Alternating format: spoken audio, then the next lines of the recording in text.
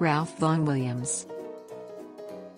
Ralph Vaughan Williams OM was an English composer.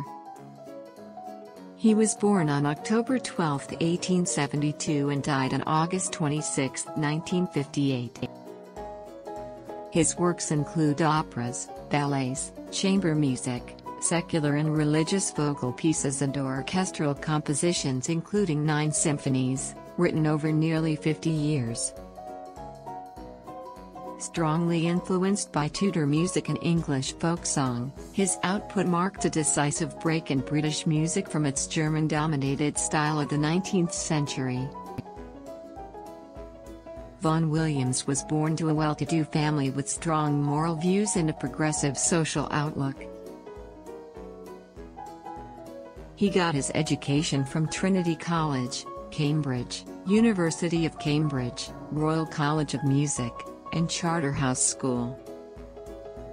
He was married to Ursula Vaughan Williams from 1953 to 1958.